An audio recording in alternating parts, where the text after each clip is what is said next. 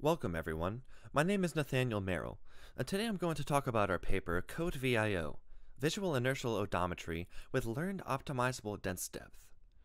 This is an equal collaboration with Sing Zhuo. In this work, we are tackling the problem of real-time dense mapping from a single camera and an inertial measurement unit, or IMU.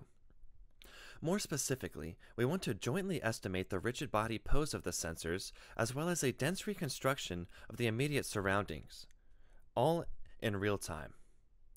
This type of system can be used in a wide variety of applications, including MAV obstacle avoidance, path planning, and mobile AR or VR applications. The summary of our main contributions are as follows. We present for the first time a formulation for the estimation of compact optimizable dense depth, or codes, in an EKF-based VIO framework. We also provide many improvements to the code pipeline that enables accurate and real-time performance. Now you may be wondering what exactly code means. I will explain this on the next slide. CodeSlam introduced this idea as a solution to dense mapping.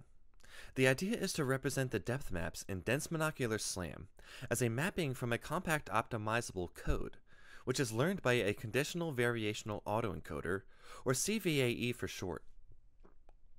This figure can give you an idea of what I'm talking about. The CVAE is a neural network with two input streams. On the top, images are fed into a UNet-style network, which provides learned multi-scale features and predicts the depth uncertainty. On the bottom, a decoder network predicts dense depth from the optimizable code and is conditioned on the image features. Now the really interesting part is what you can do once you have an initial depth prediction. By treating the decoder network as a differentiable function of the code, we can actually use measurements from an external estimator system to refine the dense depth by only updating the code. In CodeSlam, the measurements come from the dense slant system, and the Jacobian of the dense depth with respect to the code is needed to update their state in the nonlinear optimization framework. While CodeSlam provided a novel and interesting formulation for dense mapping, there are still some potential drawbacks. First, their monocular SLAM system relies on the neural network's depth for scale, but as you may know, single-view depth networks can be fairly unreliable on data that it has not seen in training. Second, they use completely dense measurements from photometric warping for the code update, which can be quite costly. Finally, although they only calculate it once per frame, the computation of the Jacobian with respect to the code is still a bottleneck in their system. In contrast, with CodeVIO, the IMU provides accurate scale to the system. We only use sparse measurements to update the dense depth, and I will show later on that the depth quality can still be greatly improved. Finally, we have found a new way to calculate the decoder network Jacobian, which is much more efficient than the method proposed by CodeSlam. So now let's talk about just how exactly we are doing these things. CodeVIO tightly couples a CVAE network and MSCKF-based VIO estimator. To initialize a new depth map, we concatenate the current image with a sparse depth map created from past MSCKF features. Since the depth code is trained to be a zero-mean Gaussian, we assume that 0 is a good initial estimate for the code. The combination of features from the image and the properly scaled sparse depth from VIO and the 0 code are used to predict the initial dense depth and depth uncertainty. Once we have the dense depth and uncertainty, we can use them in the MSCKF estimator to jointly update the depth code and VIO navigation states in a tightly coupled way. After propagating the VIO system forward to the current time using the IMU data, we use sparse feature tracks from the images to provide the only other necessary information to perform our state update. At this point, we can retrieve a new sparse depth map, updated code, and accurate IMU poses from the estimator. The updated code, which is the current best estimate, is then decoded in the CVAE network to obtain a more accurate dense depth map. We propose an efficient network to learn the mapping from the low-dimensional code. On the top of this figure, you can see a similar looking UNet-style network from before, which is responsible for predicting the depth uncertainty and multi-scale features. However, this time we are inserting images and the sparse depth from VIO. However, during training, we simply sample the sparse depths from the dense depth from the dataset. The variational autoencoder on the bottom of this figure learns to map a full resolution dense depth map to a small 32-dimensional code vector based on the conditional information from the UNet features. Our network is very fast due to the use of depthwise separable convolutions and additive skip connections. We trained this network on the NYU dataset, which is a popular depth dataset containing a large amount of RGBD images. For the ease of training, we simply sample the sparse depths from the ground truth depth maps.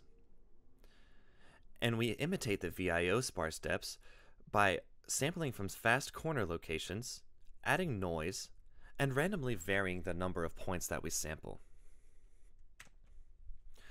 Our VIO estimator is based on the multi-state constraint kalman-filter, or MSCKF for short. The state vector consists of the active IMU state, camera pose clones, and codes for certain keyframes. In the propagation stage, IMU gyroscope and accelerometer measurements drive the filter forward to the current time step t. In the update phase, we use the standard reprojection error to correct the state. That is, given a 2D feature track z, we project the triangulated point p into the current camera frame that z was measured in and compare the image coordinates. This is all reflected in the figure on the right, where you can see the sensor platform containing a single camera and IMU traversing the environment and observing the same landmark multiple times. The difference here between our system and the typical VIO is the depth code highlighted in red for a keyframe, which predicts a dense depth map in its field of view. In the next slide, I will talk about how to refine the depth map by only updating the code. As before, we have a 3D feature P being observed over multiple frames and a dense depth map, which we are calling D1 here. Remember now that the depth map is a function of this low-dimensional code C1. The goal here is to update the code by relating the depth map D1 to the 3D feature P. To do this, we compare P geometrically to the depth at the corresponding image coordinate, which involves projecting P into the camera frame and comparing the depths. It is relatively inexpensive to track a large number of features that won't get triangulated and processed for reprojection error. To this end, we track a larger number of features than we will process for the previous updates. And we use these extra 2D correspondences to compare the consistency of the depth maps from multiple views by projecting the depths from one frame into the other. This constrains the depth maps to be stitched together well. Since both of these updates involve the decoded depth maps, we need the Jacobian of the depth with respect to the code in order to update the code states. Now the question arises how to calculate the Jacobian of the depth with respect to the code.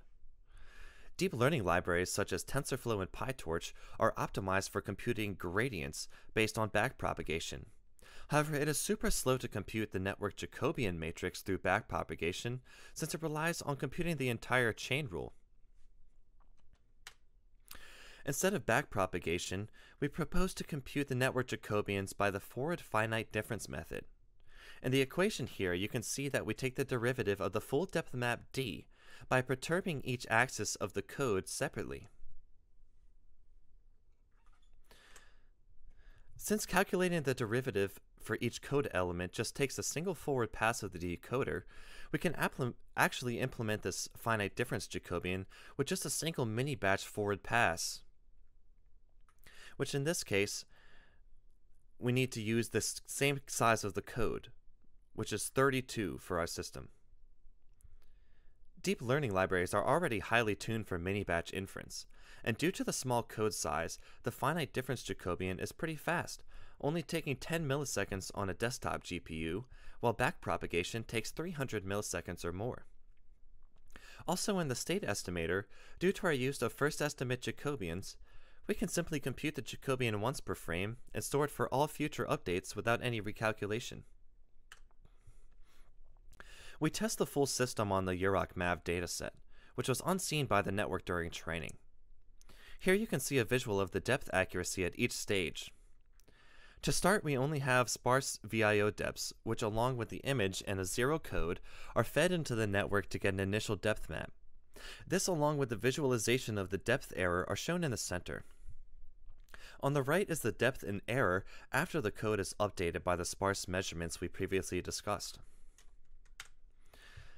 As you can see, the error is greatly reduced after the updates. However, you may be wondering how this looks in the average case.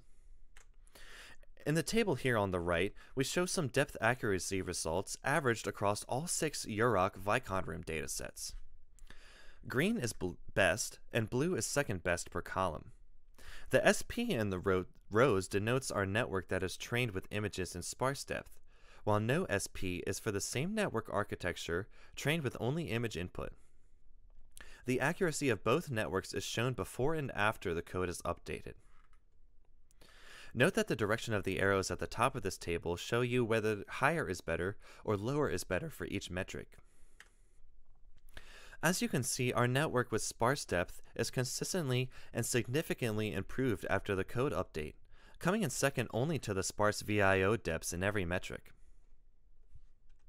It is also interesting to see that the image-only network, while generally less accurate than ours, also does not improve so much after the code update. We believe that this may be due to the fact that the zero code depth from this network is too noisy for the VIO filter to handle, since it requires a good initial estimate for each state. We also notice that the pose accuracy is slightly improved with CodeVIO over the baseline OpenVINs, which we use to implement our system. Our system can also run in real time at 22 frames per second.